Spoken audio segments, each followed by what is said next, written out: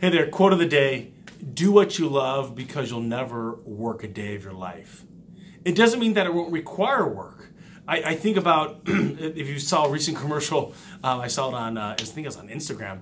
It was LeBron James. It's a Nike commercial, and it's an interview when he's like 17 or 18 years old, wanting to get into the NBA, and just how passionate he is, and even calls it's a long-term goal. Like, it's something that he anticipates being there for a long period of time. And so even though he loves basketball, probably obsessed over it, it doesn't mean that it doesn't require work. I remember Tiger Woods was talking about how one of the first memories that he has of making it to, I think it was the Masters, he remembers golfing with a particular golfer for 4 hours working on their chip shot.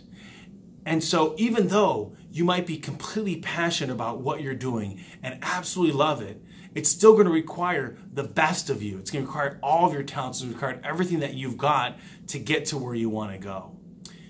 So although when you decide to do what you love, it still requires work. Sherman's out.